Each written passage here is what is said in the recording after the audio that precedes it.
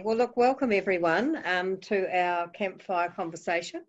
There's been 2 or 3 of them so far, and today Peter Dobbs from Christian Camping New Zealand gets the opportunity to share with you just a journey that Christian Camping New Zealand's been on to try and support members. And Peter's only been in the role since February this year, but he's doing a fantastic job, and I really appreciate working with him.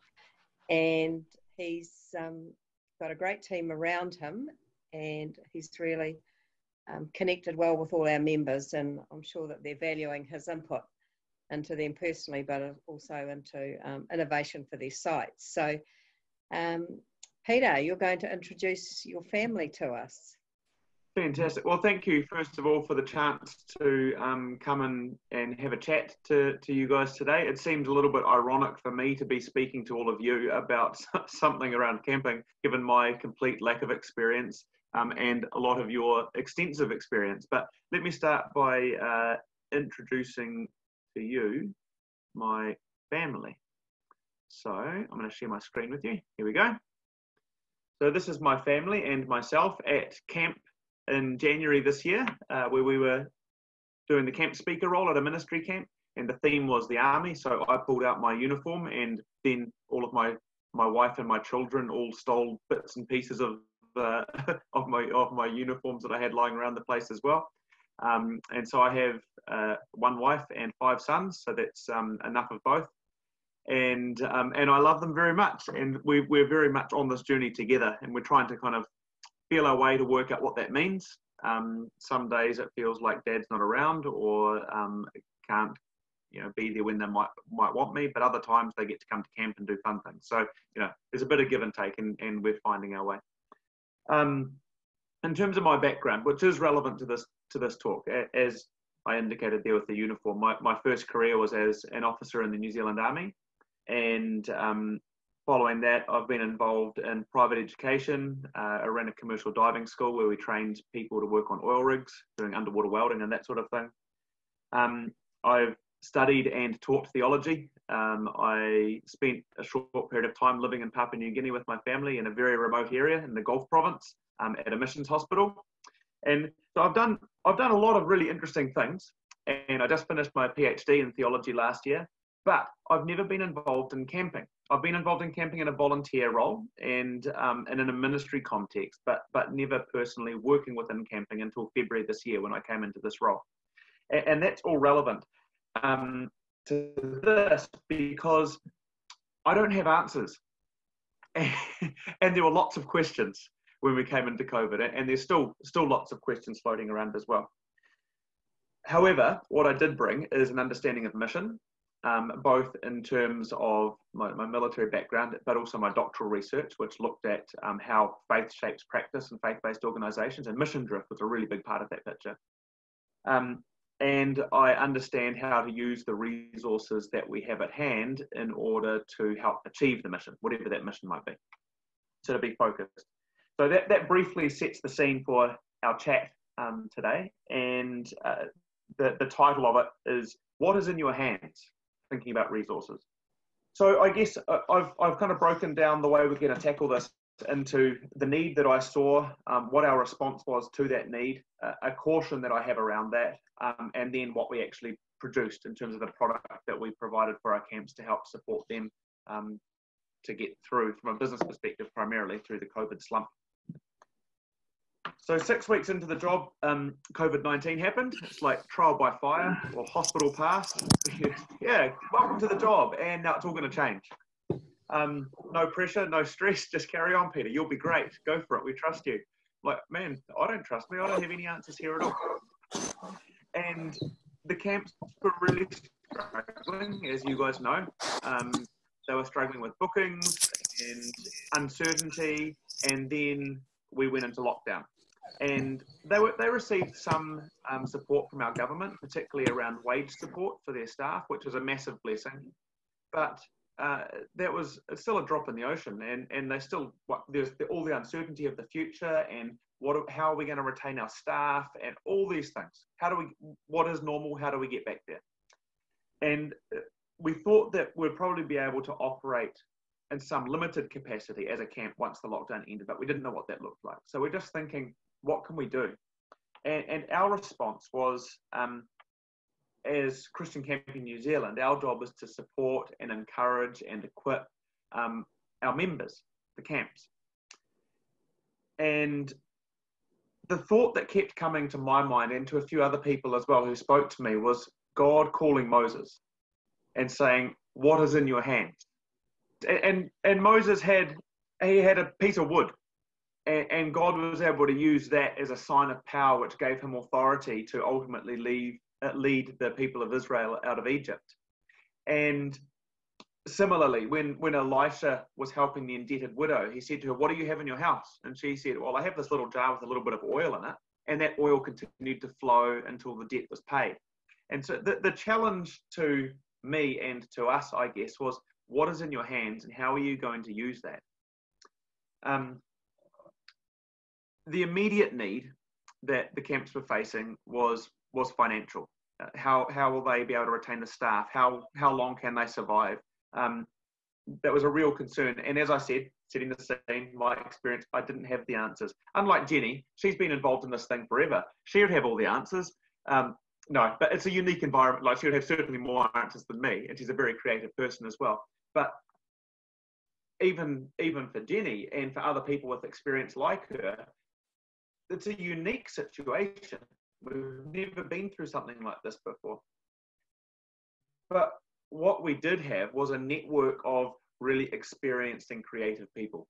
And a lot of those creative people and experienced people have ideas, but don't necessarily know how to implement them, particularly when they're new. And other people have fantastic implementation skills and don't necessarily have the creative concept. So what I found in my hand, as I was trying to lead this response to support the camps, was human resource. It was people. And so I got a few of them together who I thought would be particularly good at this task and who were interested and willing. And I gave them, and I also got a friend of mine who runs a part of the business school at our local university. And I asked her to facilitate this group. And the task I set them was to come up with 5 business plans that were practical and simple, easy to implement, and could be quickly implemented as well. So not a massive financial investment or anything to make it happen, and it had to be able to be responsive and happen fast. And so I wanted a broad sales pitch of each of these 5 concepts, and then I wanted a supporting document with a step-by-step. These are the things that you need to do first, second, third. This is what you need to think about. Maybe this isn't a good fit for you because of these risk factors. That concrete stuff.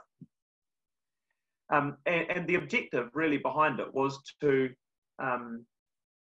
encourage and get some creative thinking going for the camps, but also to ask them, or to have them ask the question, what do they have in their hands? So I was trying to use what I found in my hands and encourage them to do the same functionally. So the caution in that approach is the risk, the need is money. How do we keep the doors open and the lights on? And how do we not fire people? Like we want to keep, we love these people, we've invested in them, we're connected to them, they're on board with us. We don't want to go letting these people go, but that requires money. And right now we don't have any.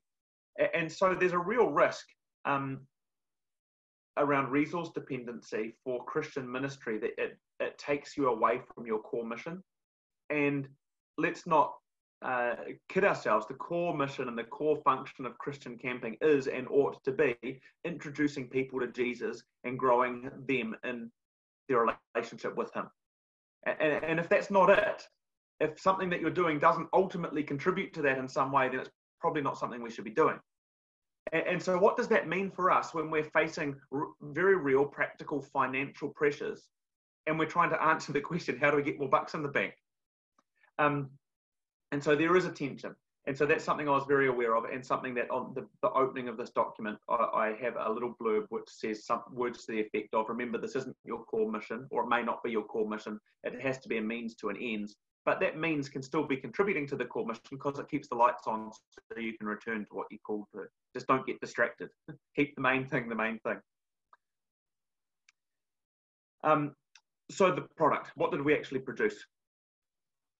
After about 6 weeks of work, this small group produced the document that I asked for. and they came up with the thing that we call the business innovation pack, and then the action plans for implementation. And I'm going to show you this document now and just walk you through it fairly briefly. There may be some benefit in the content in the document for some of you and for some of your camps, but I think probably the specifics are largely contextual, and so your context is going to be different to our context. And so I think probably there's more value in this discussion for me to encourage you, as I encouraged our camps, to ask the question, what do we have in our hands that we can use? What's God calling us to? And let's not forget why we're here, why we exist. So I'll talk through it. I'll briefly go through the elevator pitch, big picture view, and then I'll just show you an example of one of the action plans because they're pretty detailed and we don't need to go through them. So I'll just share this screen with you. Cool.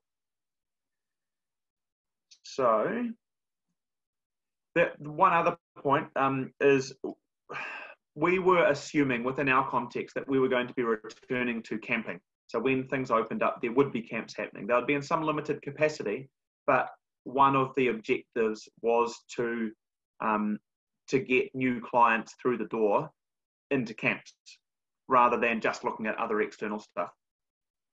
And I know for some countries that won't be a reality of what you're aiming for. So this is just, as I said, this is the overview of why we're doing it and the word of caution around the mission drift concept. So the first of the business plans that they came up with was activate your advocates. And so I'm actually just going to read this. Every camp has their key advocates and influencers who love them and will want to support them. This is a simple and straightforward plan to connect with your supporters and to gain awareness of your support. So one of the key things for this plan was that it wasn't about asking these people for handouts. It was about saying, hey, how can we serve you? We've served you in the past and would love to serve you again in the future. Right now we have a need and we know that you love what we do and we really appreciate that. Here's a way that we can help each other out at the moment. So it's functionally fishing for camps and being proactive about it. And then there's some details, and each of these plans have the action plan overview, which is just a very consolidated version of the more comprehensive document, which I'll show you at the end. Thinking about like prioritizing who we're going to talk to so that we're not targeting people who are unlikely to give us business. We're targeting the ones who might actually have the scope. Thinking about who you're talking to, thinking about the scheduling so that one of the points there is we're not trying to get people, we're in winter right now. And so we're looking forward to summer. We're very fortunate that we're not in the peak of our camping time in terms of the time of year. But if we went out and tried to get a whole bunch of bookings and we got them for summer, we're probably shooting ourselves in the foot because our issue is not summer bookings. We're going to have summer bookings. Our issue is now bookings. So just thinking strategically about that. And then follow-up things as well so that you're getting repeat customers at the end there. Point 5, the photos. I really like this idea that they came up with, that the camp experience is anticipated, it's lived, and then it's remembered.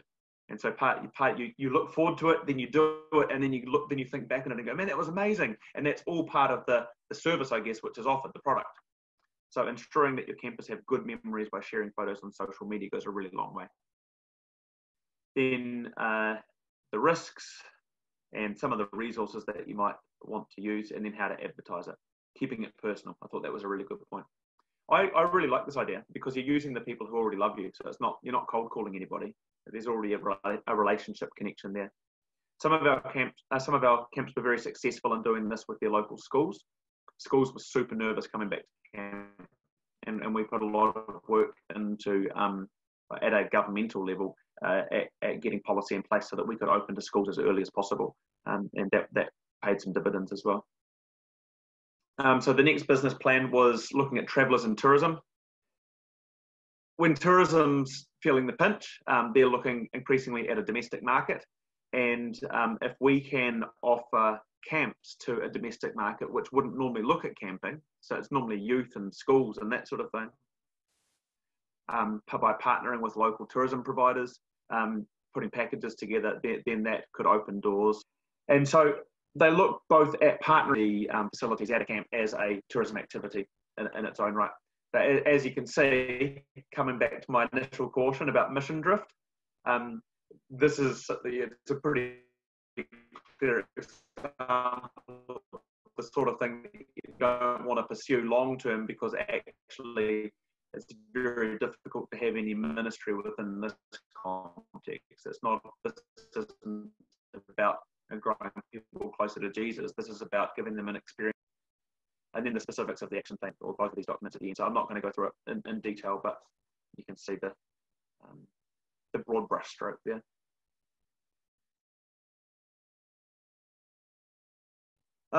Okay, so the third one was a volunteer program. I pushed back on the team a little bit around this, thinking about this as a mechanism of achieving increased income. I think their idea was that they would be able to offer a greater scope or a greater range of activities, or reduce their staffing costs, and that would give them some margin. I don't know if it will actually do that. And within New Zealand, I question the legality of it, so I added a couple of points in it just to address that, so that we weren't making ourselves liable potentially.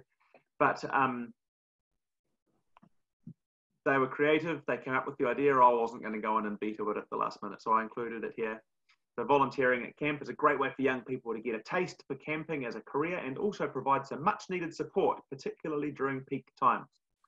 The challenge in New Zealand is legally you can't use volunteers for business critical activities. And so I question whether this is getting a bit grey in that component. But as long as it fits within your law, within your context, then there may be some advantages to looking at volunteering as part of a bigger picture. I'll just skip through this now so we can get to some conversations. Again, you can have access to this document. You can go through it in as much detail as you would like. Then we had school program. So the thought was, how do we get them engaged? They have educational outcomes which require them to do education outside the classroom. Normally they do that at camp, but they're not coming to camp. So how can we still help them to and get some of that business? So the idea being that either would get them to come to camp just for a day, so get around a whole bunch of the regulatory issues with sleeping arrangements and that sort of thing, or the other option was taking a program to them. The real key thing with this program, I think, or this concept, I think, is if we're going to them, it requires really experienced facilitators. You can't just have somebody who can run an activity at camp and go, oh, sweet, you can go and do it at school. You need to have a pretty specialist skill set. So if you have the staff who can do something like that, then it's a really good option. But if you don't, then it's not really a goer. And so that's why the second paragraph on this slide shows that have you got skilled staff doing unskilled tasks just to keep them busy, here's some options of how you might use them to get a better return potentially. And then the last one is commercialization of camp resources. So this is really getting away from camping completely, but asking the question, what are the opportunities in our local context where we may actually be able to meet some needs? The idea is that are there facilities nearby that need lawns done, or do you have staff who you can have going and doing maintenance work somewhere else and being paid for it, or whatever those other ideas are. And purely a stopgap measure, because it's really departing from the core business of what it means to be a camp. It probably suits the more entrepreneurially minded camp manager, like the man who put this particular idea forward. He very much falls into that category. And then at the very end, we had just the cutting room floor, which was just, here are some other ideas that we thought of in the process. We didn't think they were worth developing in detail, but it's worth throwing them out there, so that at least if it sparks something in you, you can have a look at it. And they tended to be more specific to New Zealand, except for the top bit. Could we talk to professional athletes and sports teams, or other professional groups, or specialist skill groups? They were talking about there was some women's craft groups locally, and going into, or art groups as well. going and asking them if they'd like to come along, or we can put something on for you for a couple of days. And we've got these really beautiful environments where you can do stuff. So they're thinking outside the box a little bit. The final part that I'd like to share with you is just an example of one of the action plans that we put together. So just for that first one, activating your advocates. So the way we've done it is, what are you going to do first? So in the office, you need to do, and then just step by step what the tasks are. Identifying what the needs are, identifying key supporters, identifying building a support database. And you can see step by step broken down, and then the cost, how much money it's going to take. The idea being just to make it as simple as possible for somebody who's looking at this business plan and going, oh, that's a good idea. How would I do that? Oh, here's what you need to do that. And this is how much time and money it's going to cost you to make that happen. And obviously it's going to change a little bit, but just as best guess from a planning perspective, what are you going to do with the people? What are you going to do when you follow up with them the next time you speak to them? And then if you manage to get them to come, what are you going to do during the camp and then after the camp? And so we've got something like that for each of those business plans that we put together. So I guess the last question then is, what was the results? So we did all this work, and we produced this document, and we got some people who thought a little bit outside the square and put something together. And honestly, the uptake in New Zealand wasn't great, and I think the reason for that was we came out of COVID really quickly, and we're functionally out of it. Obviously, borders are still closed, but our domestic market has recovered very, very quickly, and so this really became irrelevant almost as soon as it was produced, which is good, I guess. It's like, yeah, why did we do that work? But what was really beneficial was the process and the collaboration that happened, and the connections that were made within camps, and even with Christian Camp in New Zealand as well, were really, really valuable. And I know that's an experience which most people have said in one way or another across the world. This has helped to build community because we're connecting in this way and we're being more proactive about it. But I've really seen the fruit of that, and working in detail with other people. It's not just a superficial thing, it's getting deeper, and it's building a genuine care for each other in the process. So yeah, it was cool. It was still worthwhile doing it, even though it wasn't widely needed or used in the end. But as I said, your context will be different, but the principles remain the same. So the questions really are, what are in your hands that you can use? And survival is important, but how do you ensure that you do not lose sight of your core mission in that process? And when you're thinking about core mission, you need to be overt, and you need to be intentional and overt in your language as well. So one of the other mechanisms of mission drift is around overtly stated values and mission statements. So not in concept. Don't say we're going to promote traditional values. You say we promote the gospel of Jesus Christ or something like that. There's no wriggle room there. It's stated. And then I guess this meeting and the stuff in it may be of some resource to some of you. It might spark some ideas or encourage you, but really, like I said at the beginning, I don't have the answers, but you guys are super experienced and have been around this game way longer than I have. So I'm confident that if there's opportunities, that in this room, there's also the imagination and the creative ideas and the experience to implement some of those ideas as well. So I'd love to hear some of your thoughts and comments. Jenny. Thank you, Peter. I think that you guys moved into this really quickly, and the team that you pulled together, there's been incredible benefits for those guys working as a team and then coming back to you. So even though a lot of the sites might not have needed to have done this, it definitely has built community, like you said, and I think that's really important. So we're open to questions and discussion now, and so is there anything, Graham, that you would like to share from your perspective or your thoughts, or anything you'd like to discuss? Thanks, Jen. Oh, yeah, look, I compliments to Peter and the team for putting that together. I think it's certainly a valuable resource, if, as you say, for nothing.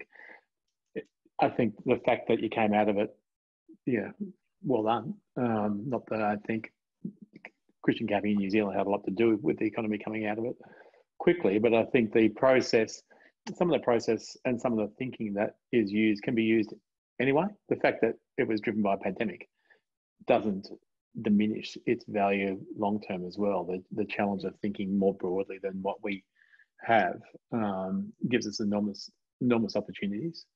I'll be interested, I guess, Peter, is why you thought the take was. Do you think there was energy in terms of taking it up if you'd stayed, in lockdown for longer, or do you, if the situation was different, would it have been a different response, or did they just not see it as relevant to their business because they wanted to continue doing what they did the way they've always done? I guess there's a few questions. One is communication is always a challenge. So, like, how many of them actually open their emails and respond to these things? And it's a bit of a guessing game. Another is some will never take it up anyway because that's just not what they do. We're a camp. What do you mean we're going to look at other options or other opportunities? But I think some would. I think some would kind of recreate themselves and look at other opportunities and engage in them. The reality was the better return on investment in terms of their time and energy was in working with schools and actually ours as well, and just reassuring them that we're ready for them and that we're compliant and that we're safe. that was a better input of energy, and things are not quite back to normal, but they're pretty close for most camps. Yeah, what we're seeing in Australia in terms of, we're two separate countries at the moment in terms of emerging out of COVID, and Marcel, who's my chair and also manages probably our largest site in Australia, is in the middle of our second wave, if you like. And the warmer you go, the further north we go, the better these days masks as well. But the most successful sites in re-engaging, even though they couldn't have groups, they were on the phone or visiting their key clients the whole time. And it was all about staying in contact as well. And even if you're in lockdown, you can still call as well, and just keeping the relationship and showing that it is a relationship and a partnership rather than just a business transaction where you're not interested in continuing the communication as well. And we are still hamstrung by government regulations in terms of what we can and cannot do, and now in much of this country, as I imagine Jono is. Marcel, have you got anything that you'd like to share from your perspective? Because you're going through a pretty rough time of being okay and then it all falling apart again. Yeah, that's pretty close to accurate. I think that the work that CVA did here was enabling for campsites and probably our regions to I guess continue or garner the information, the relevant information. There's so many different everything was changing so quickly. There's so much information flowing. What I appreciate about the retooling or using what's in your hand, I really love that because I saw that happen here in Victoria, and it's still going on, where some organisations pivoted to be a food venue or to support community in other ways.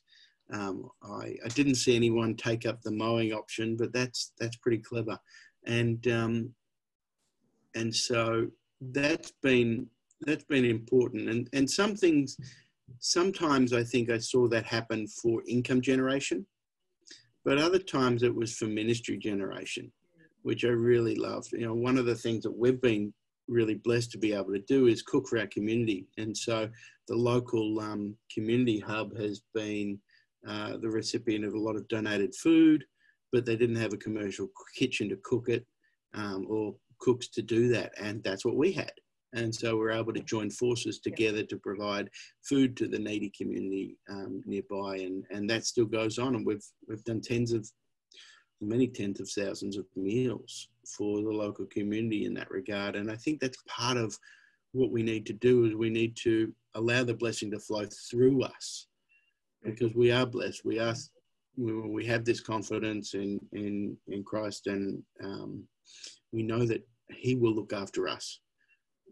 Let us be a vehicle to look after those in need around us. And so it's been a beautiful thing. I know that Jenny, as you referred to, we were doing quite well as a country, and even as a state of Victoria, until things did fall apart. But the ability, and Peter, you touched on this before, to equip our schools and our groups and our partners with a confidence in us, but also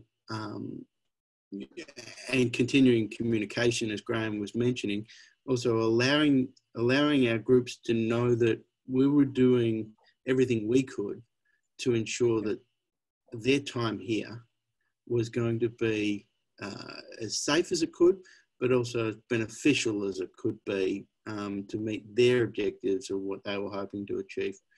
Unfortunately, we're not able to do that physically on site, but I wonder if there's opportunities that we have, the staff in the hand, to still be able to provide some service to our customers and the people that would have been beneficiaries from our service. You know, what ways could we still give those who rely on us for that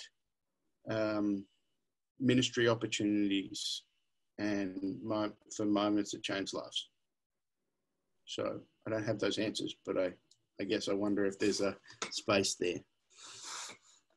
Thank you. And I guess with the prolonged time, I mean, we were in it, and just we were still enjoying our lockdown by the time it closed. So we weren't going, oh, come on, let's get back to work. It's like, this is awesome. We're hanging out with our families. Brilliant. But, you know, that only lasts for so long. And so I think probably if it had continued, one of the other things I'd be looking at is how do we grow and develop the young leaders, which in a ministry camp context, for many of our camps, the way they operate anyway, they have certain ratios that they need to meet with youth leaders, and that's often a barrier to getting more young people into ministry camps because there's not enough quality youth leaders around. Maybe this is an opportunity to engage them and upskill them. Another example, Marcel, of the cooking for the local community. One of our camps is in a very small community, but that community is quite isolated and rural. And so they use their commercial grocery contract, the provider, and they, rather than having the small community having to try to trip, and they're quite aged as well, quite an old community, having to travel long distances to go and buy groceries, they became a small grocery hub for, you know, they had to go through the legalities, no perishable items, all that sort of thing, but they were able to serve their community that way. That's fantastic. I mean, cool. There's so many opportunities with that, isn't there? How can we be a resource to our community for the provision of utilities and,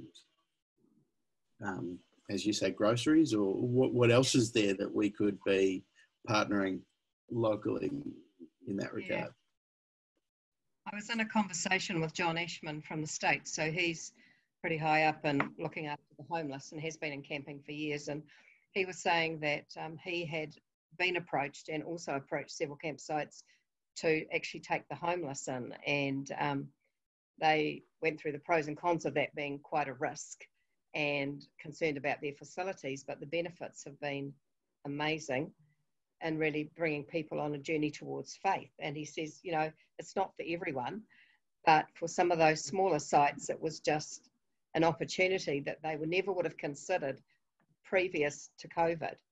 And that was really exciting to hear, that people were being innovative. And another site in the States was taking on young people and had decided they'd retrain them with some skills and had sourced people all around their community, you know, to teach them to drive or to do some mechanics or some painting. And that was their way of, you know, contributing to the community and partnering. So, yeah, that was really cool. Most camps would be keen to teach young people to paint something around their camp, I'm sure. Of course they would. What about for you, Jono? South Africa is a mess when it comes to COVID at the moment. There's no nice way of saying it. There's a Zulu saying which translated is the baby that cries the loudest gets fed first, and it's very much applicable. The COVID regulations, just from being a very hard lockdown, when they tried to ease them off, it just started becoming the government pandering to whoever put the most pressure on them, whichever sectors and so forth. And unfortunately, the camping industry does not cry very loudly and not have people in the right places to cry in the right ears. So we've very much have got left behind when it comes to reopening of anything. So we still have the hardest of all the lockdowns at the moment, and it's only just been slightly eased in that we can actually have people on site with a lot of restrictions. I think as an association, and someone mentioned it earlier, I think it was Graham, one of the biggest things we've realized is just picking up the phone. Emails don't work anymore. You have such a low strike rate. And you've got people who are the office manager opening the email and not telling the center manager, not getting to the right person, and you spend a lot of time on a helpful document and it never gets to the right person, or not never. It's got a low probability. But just picking up the phone and really being very, very intentional about that, and calling the right people and just having very, very long conversations, just letting them talk, talking through them. They ask questions that come through, some of the stuff you can answer, some of the stuff you say, I've got no answers, but let's pray about it on the telephone. It's been very, very, very, I think probably the most impactful thing that we can do. And then keeping that going as well, not just one phone call and then you're done with that campsite. It's something you've got to intentionally keep doing. For sites, I think that's a big thing. For my center, it's been very interesting. We employed some folk from the hotel industry on my management team, who are very bottom line folk, Christian folk, but they were very much from the secular side. And so I've been all about, let's keep the mission going. What can we do? What can we do more? And they've been very much, don't spend any money. And I think from our lots of butting heads, we've come to a point where ministry is not just about now. And I think you've also got to be very careful, particularly in places like South Africa and in Africa and some of the third world countries where money is so tight. There's no government support. You've got to watch every cent. That you've got to realize that ministry is not just about now. And sometimes you can't do anything now, but you can put a whole lot of things in place that when folks start coming back to your site, when you're actually able to go out to folks, that you know exactly where you're going. So I think just being very prepared for when we can actually operate or start to operate is really important, and looking at things in the long term as opposed to, we need to help people right now. Obviously you do what you can right now, but sometimes you just can't. But what are you going to do when you actually can? And I think being prepared and ready for that, so you don't get left behind in your ministry or your ability. I think that's been very important for us. We sort of settled on that together. It satisfied me in that we've got a plan to do more ministry, and it satisfied, I guess, our more secular bottom line management, in that we're not spending huge amounts of money trying to do that right now. So yeah, it's been fun. Yeah, thank you, Jono. And what else you're going to share with us? Yeah, like Jono says, I know that it's very hard here in Kenya and East African region, a lot of businesses have shut down, and that applies to anybody that's running camps.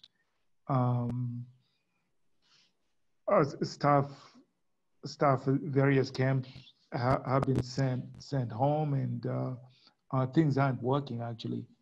And I know on my side, on my part, working with students, because I work at Day State University, where we have a campsite, and we train students in leadership through camping. And one of the things that we have come up with is contributing as little money as we can to help a children's home that's right outside our main campus, and to just help them have some food. And that's working out very well. I think we don't have any way that the government is sending support to any camp. Very few people getting government support. Like Jonas says, governments have very little money, and that's not helping the camping fraternity. I think Peter's sharing is critical at a time like this. Well, what's in your hand?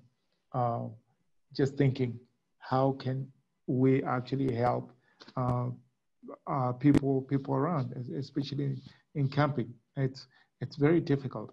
I know at my church, people are donating food, people are donating money to help the not so well groups of people around the church. There's no meeting, so camps, and I believe what some camps are doing right now is maybe trying to use the time for maintenance where they can do maintenance. But a lot of camps are suffering because there are no funds. Nobody's coming, so there's no business. Yeah, that's the situation here in Kenya. Yeah, thank you. Ruki, what about for you? Okay, so we've got about 7 minutes to go. Is there anything that anyone would particularly like to share that you've thought of while we've been chatting? Jenny, may I just add also, we've also had a few sites closed down for various reasons.